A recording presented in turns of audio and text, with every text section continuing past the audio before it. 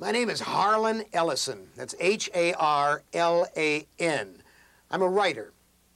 Call me a science fiction writer, and I'll come to your house and I'll nail your pet's head to a coffee table. I'll hit you so hard your ancestors will die. I'll hit you so hard your grandmother will bleed. I'm a writer. There's no adjective in front of it. I'm just a writer.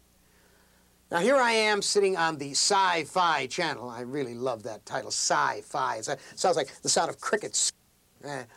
I've been asked to do the commentary. I've been asked to uplift in this corner. And usually when you get a commentator, you don't know where they come from, what they stand for.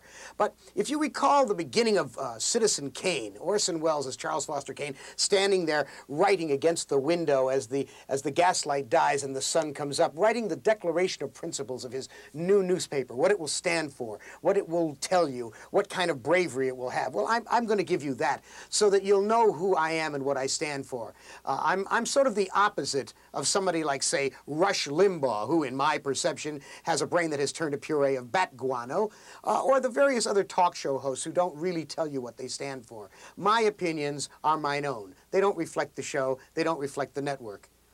Let me tell you that I will not lie to you. At least I will try not to lie to you. Now, if I do and I don't know that I did it and you correct me, I'm going to let you know that you told me I lied and I'll stand corrected. If I do it on purpose to lie to you and you catch me at it, I will try to convince you that I did it for your own good or possibly for national security. That one seems to have worked for a great many people. Now, if that doesn't work, I'll probably whimper and throw myself on your mercy. I'm nobody's hero. I'm as often wrong as I am right. But I work hard at what I do, and I really believe there are some people who are better than others. Yes, folks, I'm an elitist. Yes, I know you could. On television, they will not hurt you if you say, you know, God picks his nose and eats it, or if you want to overthrow violently the United States government, or you say McDonald's makes toad burgers. But heaven forfend you should say that there are some people who are better than others. But in fact, it's true. Jackie Robinson, better. Eve Curie, better. Albert Einstein, you can't convince me that Albert Einstein wasn't faster, better, quicker, smarter, and one hell of a switch hitter at either side of the plate than anybody around him at the time.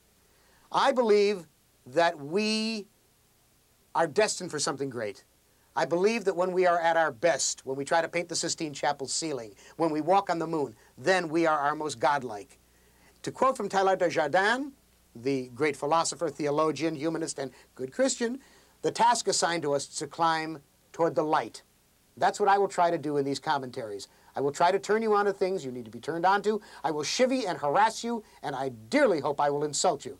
Now, they've only got me for 26 weeks, so I'll probably be gone as soon as I insult the wrong people. While you got me for 26 weeks, enjoy. And if I insult you, it's probably because you deserved it. That name was Harlan Ellison.